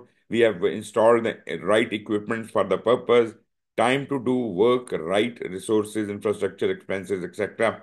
And the other thing is for the control of quality, for the assessment of quality, we may be inviting the teams from external teams, and we have to pay for them. So that could be like, testing, inspection, which is basically quality control, but we are paying for that beforehand. That is a precautionary measure. This is also included in the cost of quality. So prevention cost and appraisal cost is the cost of good quality, and internal and external failure costs, they are the cost of poor quality. Interestingly, you will note if you increase your cost of good quality, your cost of poor quality will automatically reduce enormously. That is exactly what we want to achieve here. Okay, that is good enough. Do you understand the concept of cost of quality?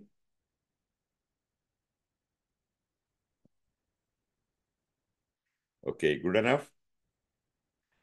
Okay, stakeholder and customer expectations of quality. So what the stakeholders and customer are having expectations about the quality in a predictive project. The product and deliverable identify the quality requirements during the requirement elicitation and create a quality management. So we must have a quality management plan.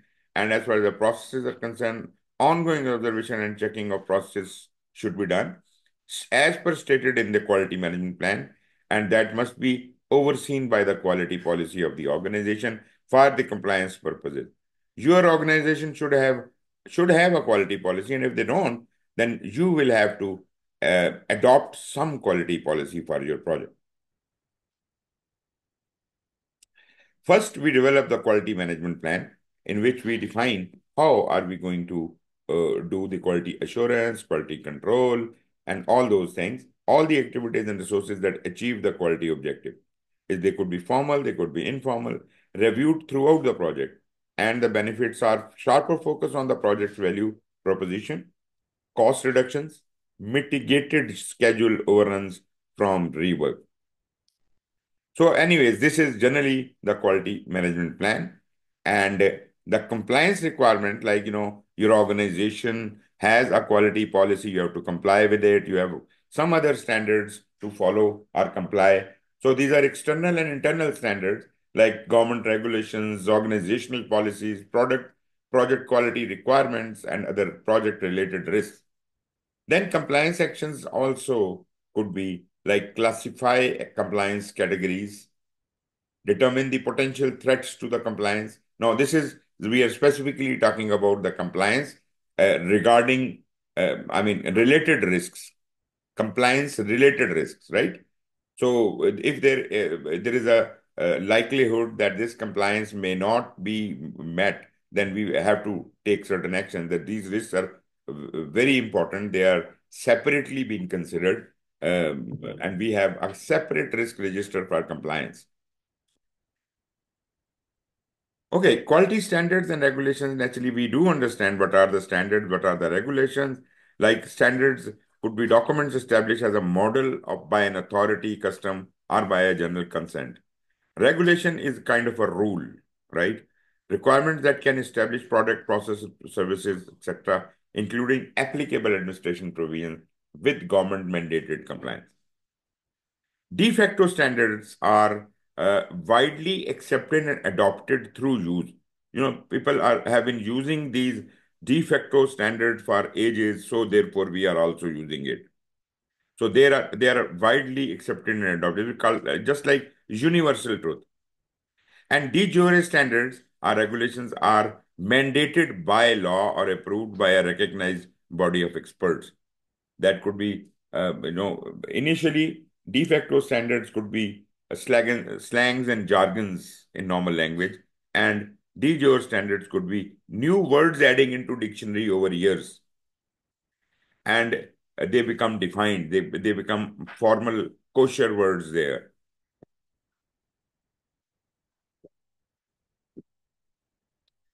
Okay, that is so.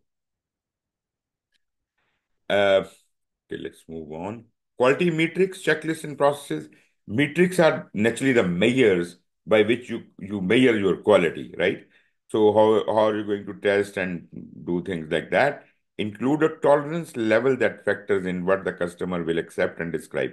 Now, what is this tolerance? We have talked about the risk tolerance, but what is the tolerance we are talking here? That is the limit beyond which a specification can be met. On the negative side or of the positive side, like I gave you the example, if there is a one specification that this product should be 2 feet long, then how much more than 2 feet is acceptable to the customer and how much less than 2 feet is acceptable to the customer. It might be in micromillimeters or something like that. But that is what is described as the quality. To what level of accuracy, what tolerance level is there with the customer? So read and understand what the customer, when the customer say 2 feet, just don't accept that specification. Ask them to what level of accuracy do you want it? Do you want it to the accuracy of 1 millimeter plus and minus, or what? So that is actually what is called the tolerance limit within the agile. So we have checklists, we have templates, we have quality artifacts in the quality management plan, and in adaptive teams, we use retrospectives after every iteration. You remember, and there we are actually working in small batches to ensure quality. So that is very comfortable. Quality management in agile is natural because we are not taking up a lot of load. We are just taking up load of one iteration, and we can ensure the quality of whatever we are producing there. There are various methods in quality like Six Sigma, Lean Six Sigma. We have got Kaizen, which we use even in Agile. We have the PDCA cycle, which is called Deming cycle. It is plan, do, check, and act. This is applicable to any kind of process, not only the project management, any kind of process, whether it is, you see, quality is applicable to not only projects, but even operations. So plan, do, check, and act is a process improvement cycle. Then in Agile, we have methods like Scrum, Kanban, Crystal. We have already discussed them. So these all could serve as quality methods for continuous improvement. Question: which of the following would not be part of the quality management plan? Quality standards and roles, minimum viable product, quality tools to be used, major procedures for dealing with non-conformance. What do you think? D. D, minimum viable product is an option. You may or may not have it, and this is only possible in Agile. Therefore, it is definitely optional, right? It doesn't apply to a predictive project. Which two of the following are used by quality management teams to identify issues? Audit reports, planning poker, design for experiments, Kano model.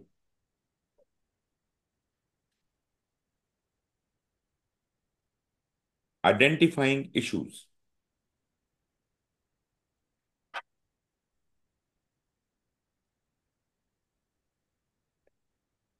Audit Kano model. reports. Which one? Audit reports. I didn't get you. A, audit reports. A, audit report. Yeah, okay. A is all right. And what is the next one? D. Kano. Planning poker is an estimation technique, right? It is not there for identifying issues.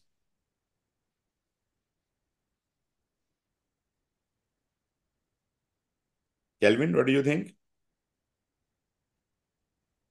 I don't know what is Kano model, but I know that quality is based on design. Yeah. So I will go by C. Yeah, that is the right answer. Design by experiment, we have to, certain things we are not sure about. We have to do a little exercise, a little experiment to prove that the design will work or not. So that experimentation actually serves to identify the issues. And audit reports, naturally, these are the two correct answers. What is the focus of quality assurance and what does it result in? We have four options. One is correct. Quality assurance is focused on the process and procedure used, and it results in improved quality. Okay. B, quality assurance is focused on measuring the output of the work packages, and it results in improved quality. Third, quality assurance is focused on measuring the output of the work package and it results in better metrics.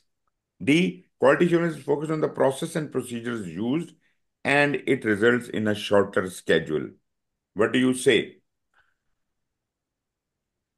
Remember, quality assurance has nothing to do with the product. It is about processes. So that means B and C are out.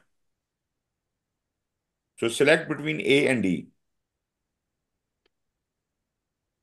A. A, because it results in improved quality, not in shorter schedule. A project manager is reviewing the quality control chart with the project team and the product owner. The response trend has been going down over the last few reporting periods, but is still above the upper control limit. I told you about the control limits or not. Like, the tolerance we have got, if it is 2 feet is the dimension, is the specification, then I said, okay, say 0.003 millimeters on the plus side and 0.003 millimeter on the negative side. So it could be, if the dimension was 1 meter, then 0.993 millimeter, 0.993 meters is okay with us. Anything, and 1.003 meter is also okay with us. So anything in between 0.993 and 1.003 would be acceptable to the customer. Agreed? So tell me, what does that mean? The project's quality is outside the quality standard set for the project. The project's burn down rate is above normal. Project standards are too high. Project's quality is above expectation.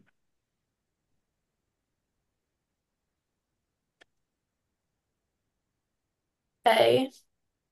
Project quality is outside the quality standard set for the project. Okay. Anyone else? I also say A. It's the same for me. Option A. Okay, good. A is the correct answer. And there we are done with this. Oh, there is one area left. And that is actually there are 10 areas in project management, in predictive project management. Um, one is the parent area of all, and that is called integration.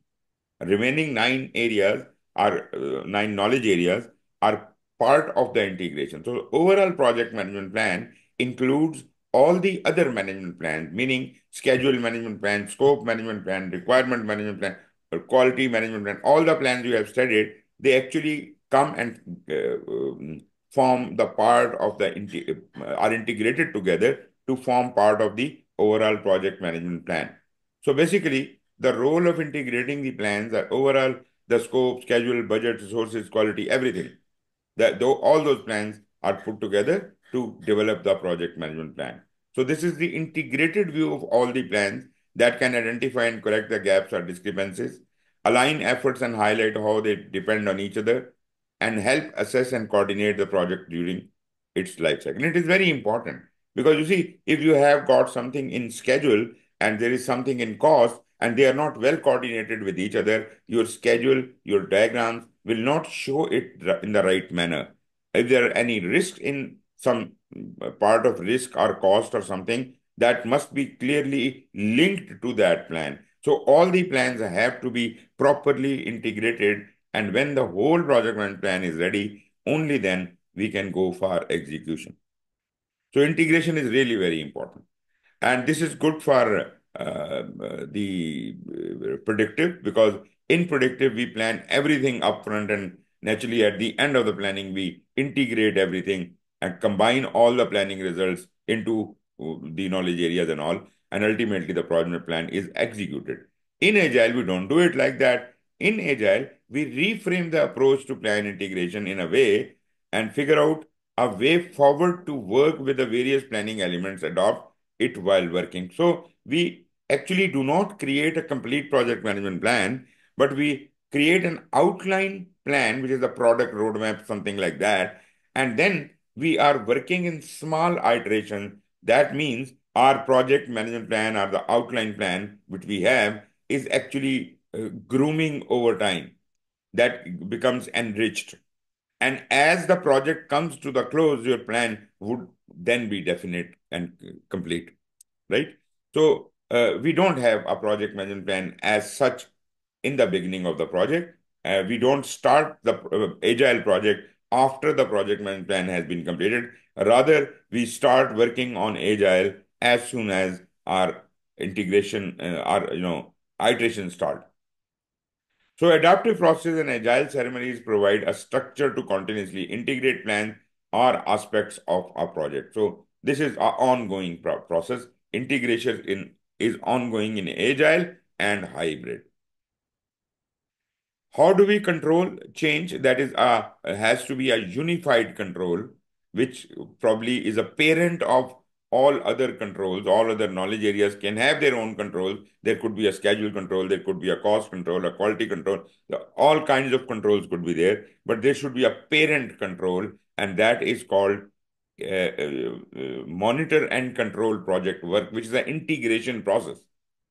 And moreover, if there is a change could be suggested in the project by any of the controls. Even the scope control can suggest a change, the schedule can suggest a change. But all these changes have to be submitted to our integration process, which is called integrated change control, which is actually responsible for giving decisions whether this change has to be accepted or not and how to do it. Right? So there are two processes in monitoring and control regarding integration. One is monitor and control project work, which is a parent control process for all other controls. And then any change requests which are being submitted from any of the controls, they come to the second process, integration process, which is called the integrated change control.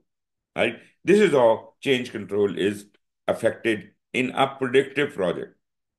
There is no concept of change control in agile.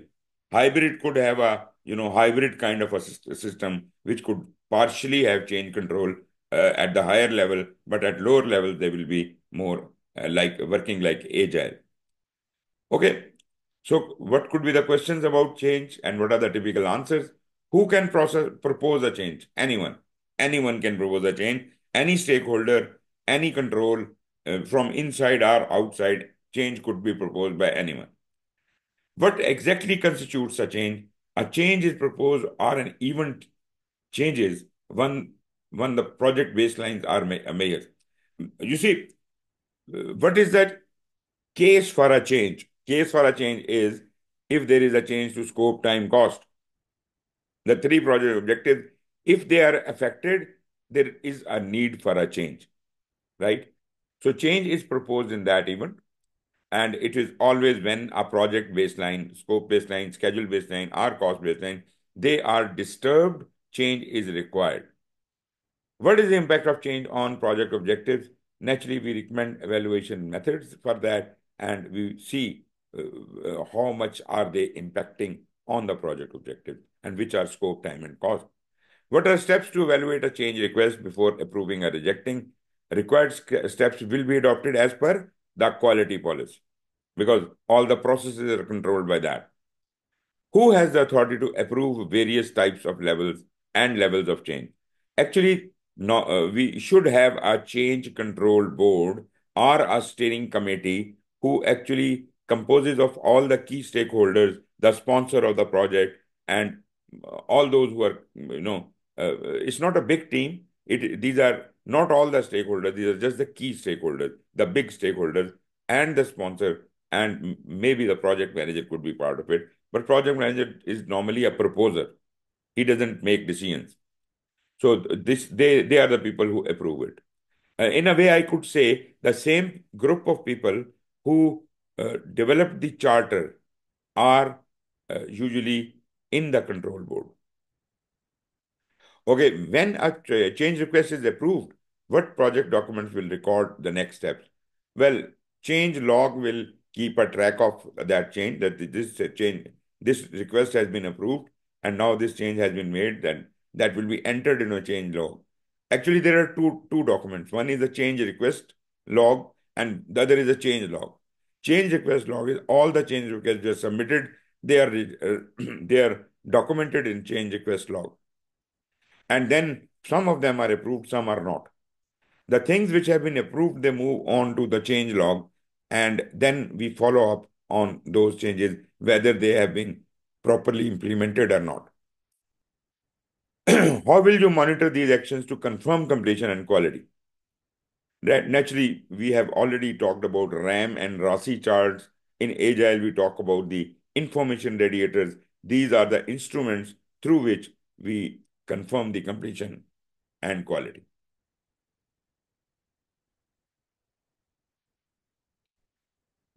Plan for complexity and change.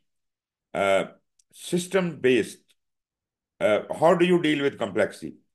If there is a very complex thing in front of you, maybe a machine in front of you, which is very complex, so you can't understand it, how to fix it, what will you do? You will decouple it. You will break it into small parts and then try to understand the working of each part. That is called decoupling. Or you will try to simulate it.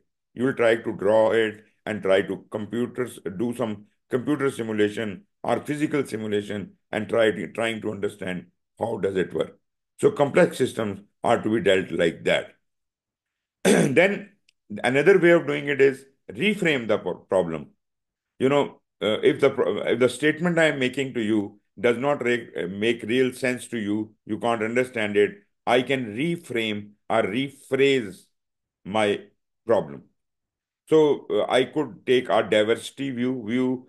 Previously, I may be using some technical language. Now I will try to convert my framing into a more layman language.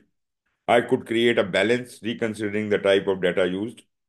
And it could be process based, like I can plan iteratively and incrementally, like in Agile, and then really engage with stakeholders, tell them, bring them on board.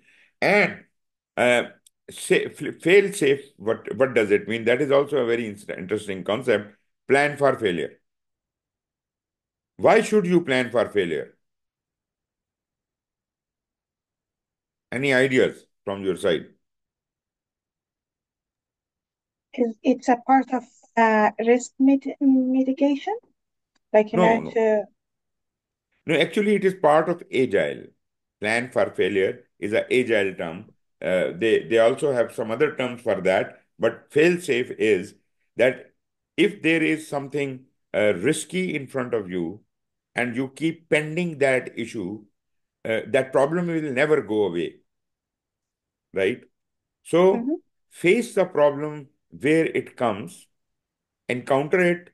Maximum, what will happen to you? You will fail. You will learn a lesson out of it.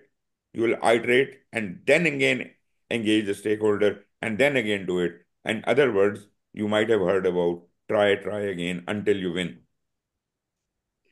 Is this what the people tend to call contingency plan? Not really, not really. It's not a Okay. contingency plan. It is kind of, as I said, it is try again. Don't get disappointed by the first failure. You plan for failure. You say, okay, I can fail, no problem. If I fail, I'll learn something and I'll redo it and then redo it until I succeed. That is the mission. That is how the intention goes. That's why you're saying that this is more applicable for agile, No. agile methodology. It is a good methodology for everywhere, but in Agile, they have adopted it as a mandatory condition. They say this is what we always do. In predictive, they acknowledge it, but they don't do it all the time. Kind of it is optional for them. They may use this, may not use it. There are so many things which are mandatory in Agile, but optional in predictive project, like servant leadership, like self-organizing, self-organization. All these concepts are mandatory in Agile, but they are, optional in predictive project. They want to use it, they want to benefit, they can use it. Okay. How to approach complex plans? Naturally, we have talked about fail fast, and self-correct. And naturally, when we learn from our failure, we are self-correcting ourselves.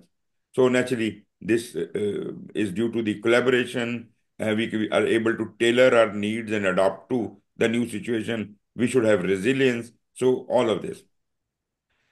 So what is the primary component used for integrating the project management plan? Outputs of the planning processes, when the product will be phased out, when the project will be chartered, administrative duties of the project manager. So what does our primary component use for integrating the project management plan? What is a part of the project management plan, in other words? What all is the part of project management plan?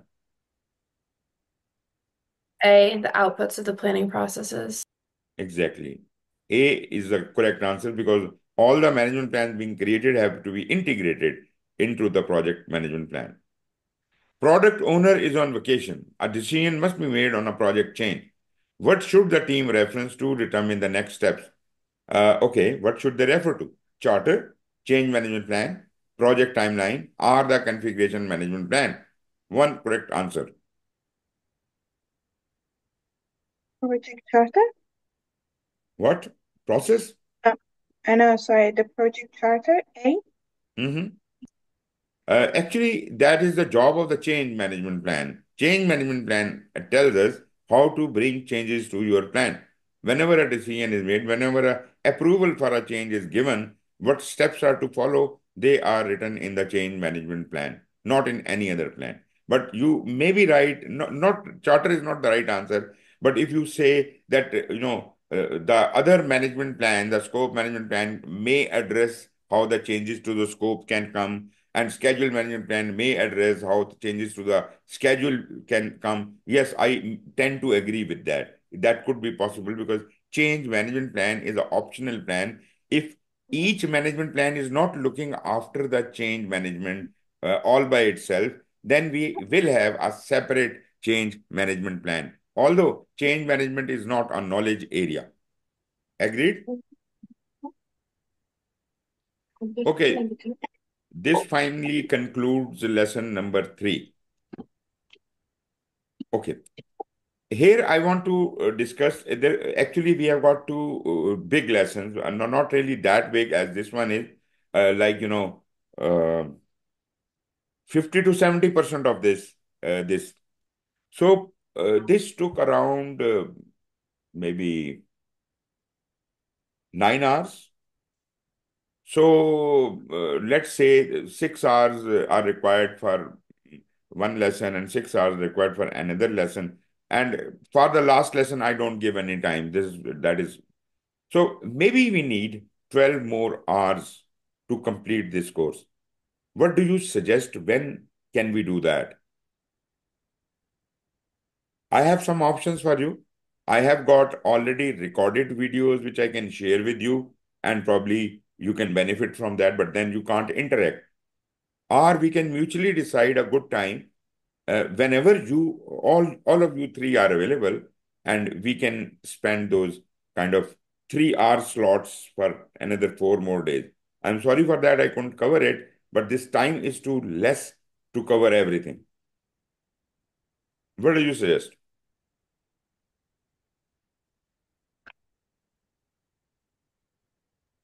I think it will be hard for all three of us to find a time that works, Mm-hmm. just since I have a 12-hour difference from the other two. Ah, Um, so I would be happy to watch the videos, and then the other two can agree to a time that works. okay, let me tell you what is my schedule, as if you can take care of that. Uh, right. On Friday and Saturday, I am available. Tomorrow and day after, I am available. And on Sunday, I will be available in the evening, my evening. So let us first decide what is the time at your place right now. What about you, Fatma?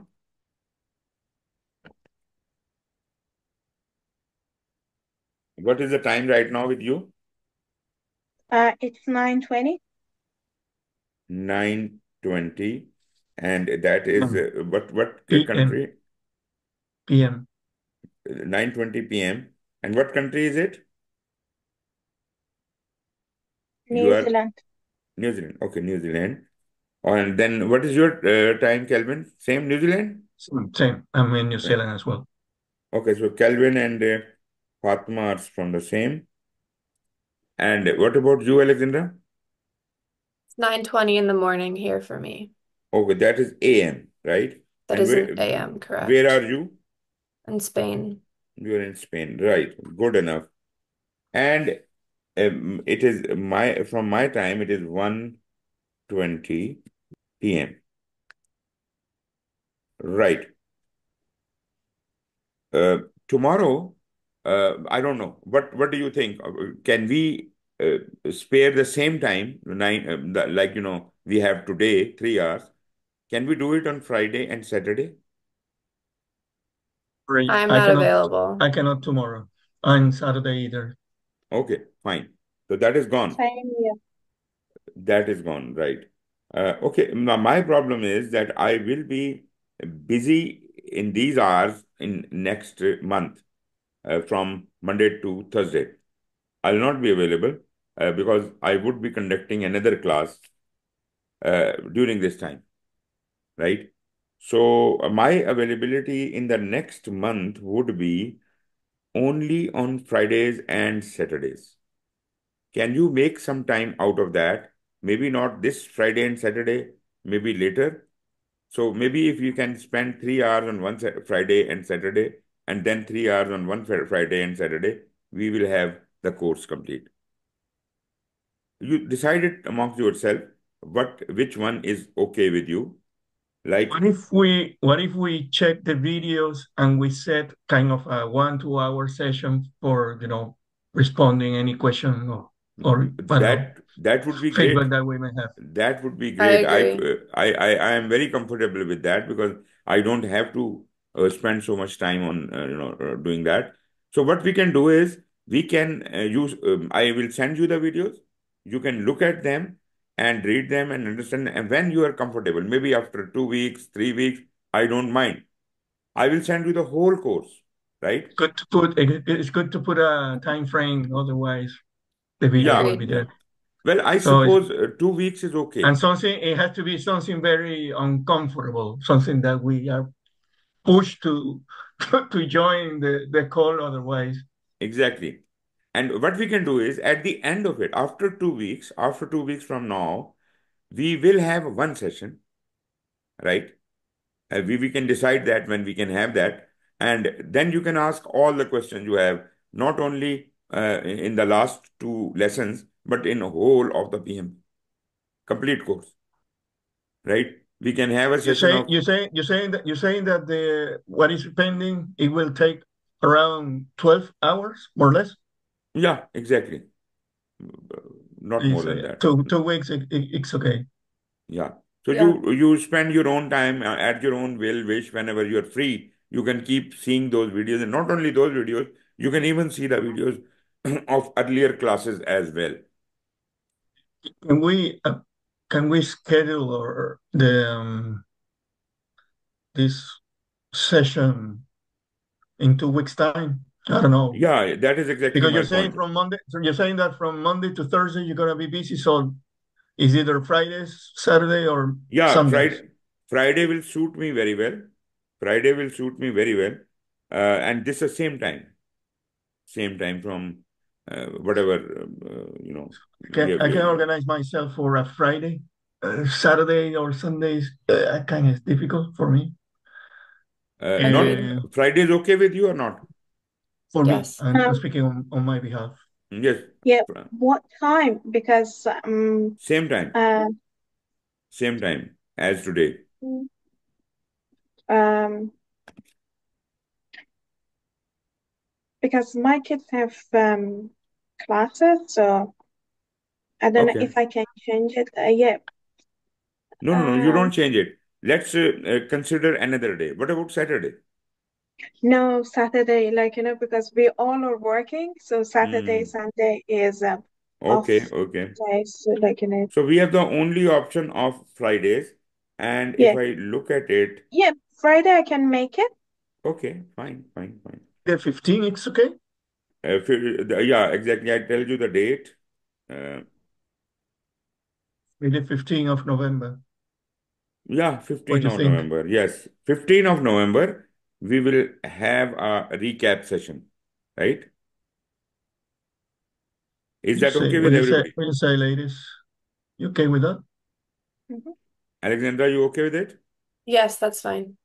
So Friday, 15th of November, we are having a recap session, and I will send today all the videos to you from a previous course. Naturally, we are not conducting it right now. So I will send you the videos from a previous course. I'll send you the whole set, complete set, right? And you can review them, and naturally, we can then recap. So probably I should close my class today because I don't want to start the new chapter right now, right? So will it be all right, or do you want me to start the next chapter? Okay. Yes, Alexandra. No, I think it'll be better to just watch the videos rather than Okay, Yeah. start, because then we know what we're wonderful, starting with. wonderful. So I'll do that, and we will be meeting on 15th of November, same time, right? Okay. So And take care. is We it will. this link as well? It's this Yeah, video, of it's course, this of Zoom course. link. Okay. You already have a link to my playlist, and all the classes which we conducted, they will be available in that. You just go to the same link. You will find all the videos till today. Then I'll supply you another link from a previous class, and you can see the remaining, things from there. Got it? Okay. Wonderful, wonderful.